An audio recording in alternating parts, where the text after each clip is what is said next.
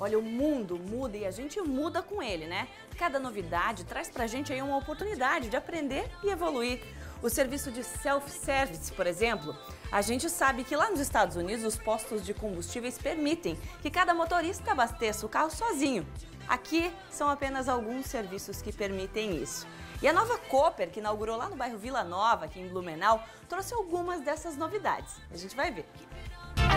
Quem é que não gosta de uma novidade?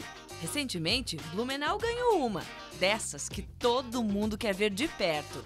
Então, eu também fui conferir. Uma nova opção de compras que trouxe para o blumenauense não só o conforto de um novo espaço, mas também formas diferentes de atendimento. Interessante como a cada dia a gente renova os nossos hábitos. Alguns começam a fazer parte da nossa vida e rapidamente se tornam naturais. O self-service, por exemplo, a gente vê no mercado, no restaurante, mas sabe aquele pãozinho que você normalmente enfrenta uma fila quando quer comprar? Agora, não precisa mais. É muito mais fácil e bem tranquilo. Pode escolher o marronzinho, o pretinho, o mais clarinho.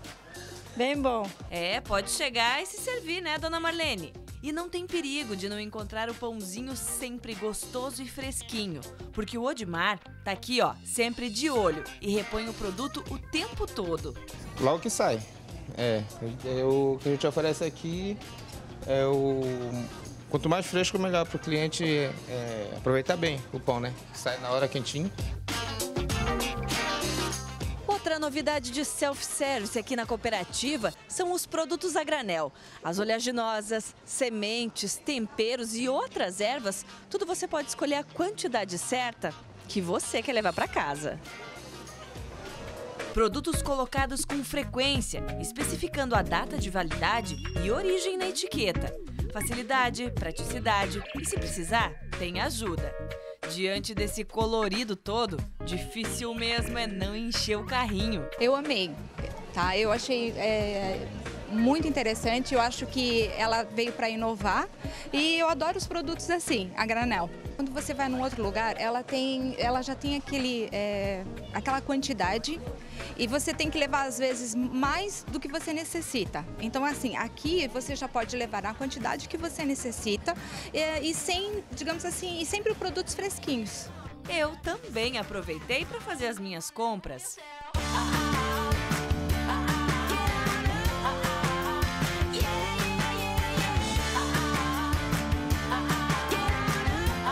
Bom, agora eu vou passar aqui as minhas compras para minha cestinha, porque para entrar ali naquele espaço tem que ser com cestinha. E lógico, já que é o único aqui da região, eu quero conhecer o Alto Caixa. Aqui a gente passa sozinho, cada um dos produtos, e eu quero ver como é que vai ser. Gente, aqui é a hora divertida, porque agora eu vou passar todos os meus produtos sozinha. E aí é bem fácil, autoexplicativo, basta você seguir o que está na tela, que o computador conversa com você. Então, vamos começar.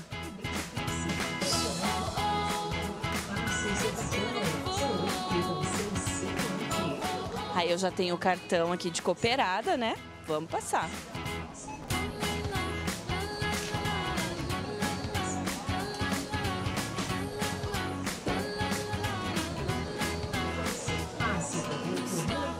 Já me reconheceu e está pedindo que eu passe o produto no leitor.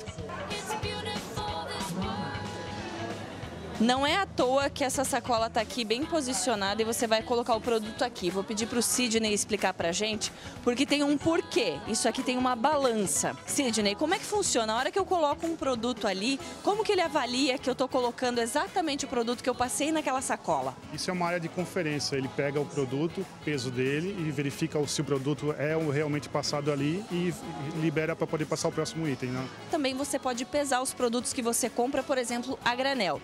Eu comprei lá, você lembra, a pimenta calabresa. Então eu vou colocar aqui na balança e selecionar o item pesar.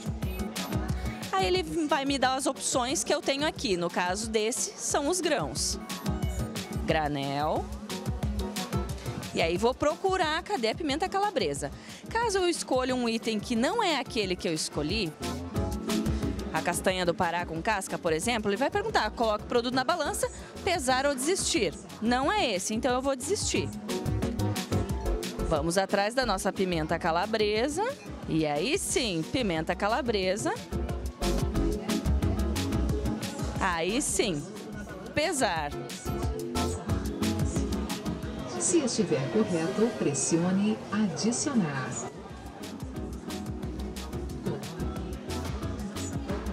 Muito bem, nosso produto foi pesado e vai para a sacola. Agora chegou a hora de pagar, simples e fácil como tudo que a gente fez até agora.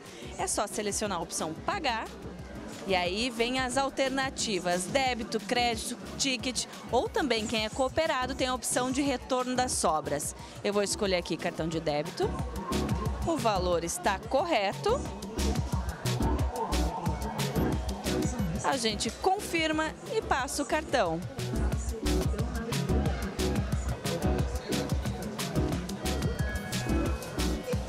Compra feita, rápido e fácil.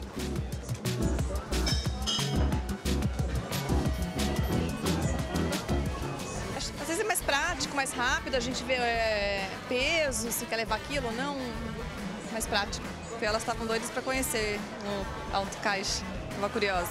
A mãe gostou da ideia e a criançada fica com a curiosidade aguçada. Desde casa eu já tava pulando pra conhecer esse negócio, eu achei bem legal. Porque eu sempre quis passar os produtos naquele negocinho. Achou divertido? Aham.